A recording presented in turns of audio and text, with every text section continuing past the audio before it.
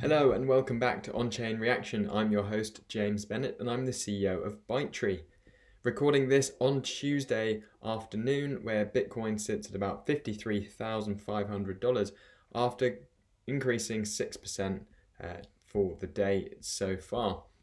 Okay, so let's jump straight into the on-chain data. We're going to start by looking at fees. Fees remain in an uptrend after reaching $60 million per day, which is above that peak from the last cycle that was about 48 million a day. The fees as a percentage of total revenue continue to increase, and you can see that in the gold line there. Despite having turned down over the last week or so, that uptrend that started in April last year is still intact. Okay, so what have miners been doing? Well, miners have actually slowed their selling over the last week as price has consolidated between 48 and 50k.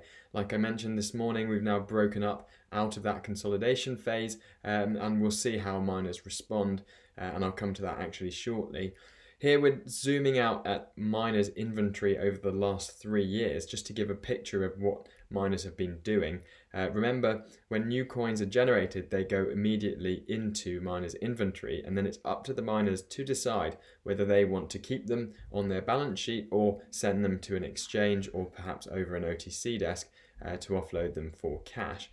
And we can see that, you know, the blue line there, the bar chart, that there's just been a continual decrease in inventory. So there's less and less Bitcoin available, new Bitcoin available that haven't already hit the market. If we look at the next slide here, miners' rolling inventory is a product of that change in inventory. So miners' rolling inventory here in blue is the difference between the new coins that are generated and those that leave the inventory. So you can think about it as a slope over 12 weeks, 6 weeks for this particular indicator of that previous bar chart that we saw. So if you look at over a 6 week period, what the slope is, that will give you the MRI. And you know, there's been a lot more volatility in the last few months than we've actually seen, you know, since the end of 17. Here we can see MRI went up to 165% at the beginning of February, which was a consequence of very large increase in miners offloading their inventory in order to capture that rising price. So the price went to about $42,000 on the 8th of January, I believe, which was the new local high. Miners saw that and saw the opportunity to offload their inventory and did that in force. Then after that, you know, looking back at the previous chart, we see actually inventories are running really low.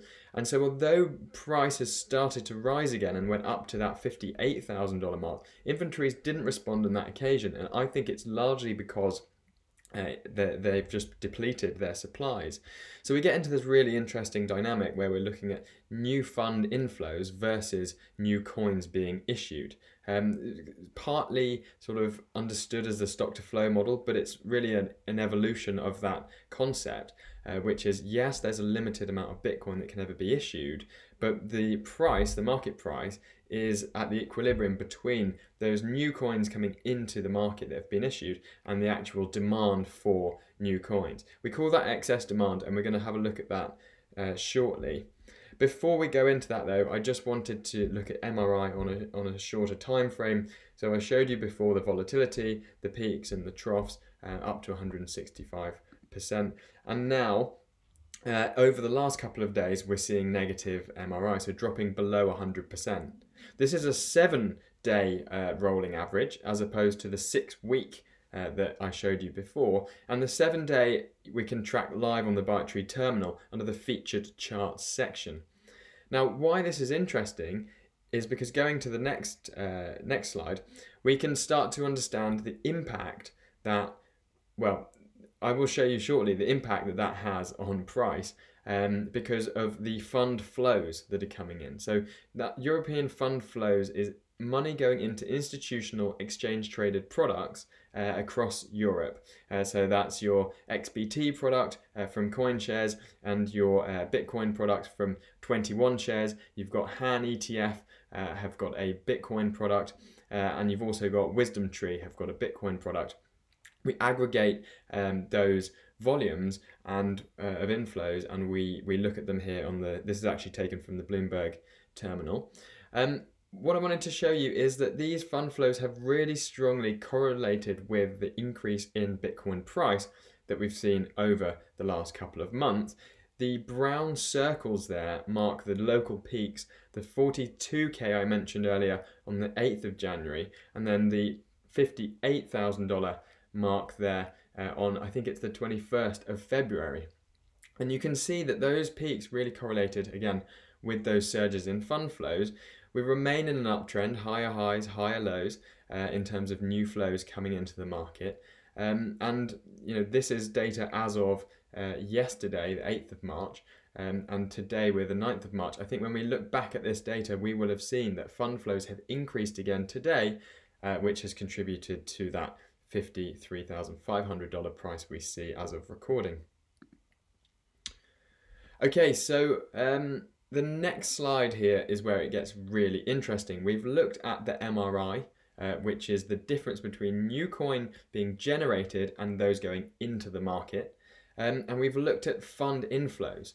So that's the supply side from the MRI and then the demand side from the fund inflows. Now, I know there are a lot of different ways that you can buy Bitcoin, but when we get to this $1 trillion market cap, the actual incremental new demand we need in order to keep doubling the price or driving the price up actually rises larger and larger. So this is really a job, if you like, for the institutions in order to keep the momentum in the price rather than retail. Institutions have got much bigger ticket sizes than what you typically see through Coinbase. Well, and just to put that in perspective, in fact, I think Coinbase, as of a month ago or so, had $90 billion of assets, and over 40 billion of those, just in the Bitcoin, is relating to Grayscale, who custody with Coinbase. So, you know, just the Grayscale Bitcoin product alone makes up almost half of all Coinbase's assets under management. And so, you know, it's a really interesting picture that helps you weigh up, you know, the significance of these different actors in the market.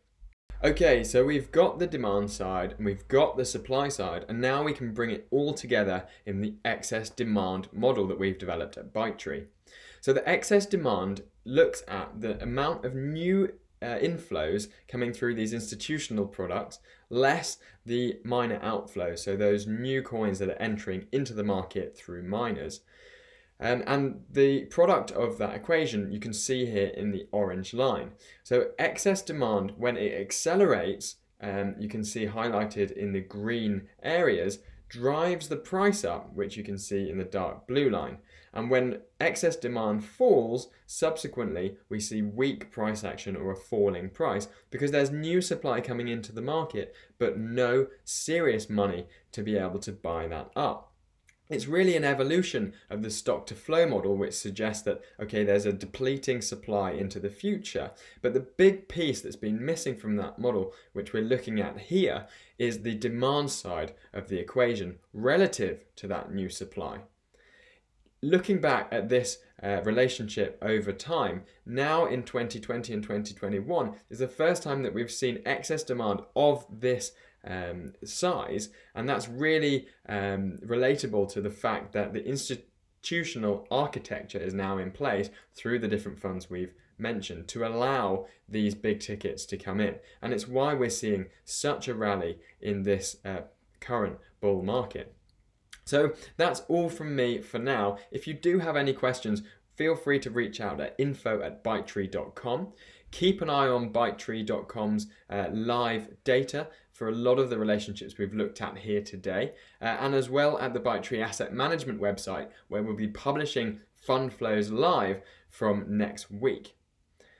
With that said, have a great week, and we'll see you next time.